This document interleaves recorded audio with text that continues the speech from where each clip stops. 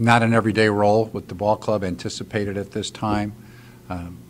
Like your abilities a great deal. Sure, you'll get in there, but it will be 2-3 days a week, 3-4 days a week. Don't really know that, but we want to make sure that you understand what the role would be. And Whit told Rob Thompson that he would be happy to accept the role. He understood what the playing time was, but which was great. And Rob Thompson told me afterwards, Topper said, I loved his response. He says, but I'm going to play well enough to show you that I'll get more at-bats. But he's willing to do, he understands what the role, and I thought it was really important where we are as an organization and where he is as a player, because he's played all the time.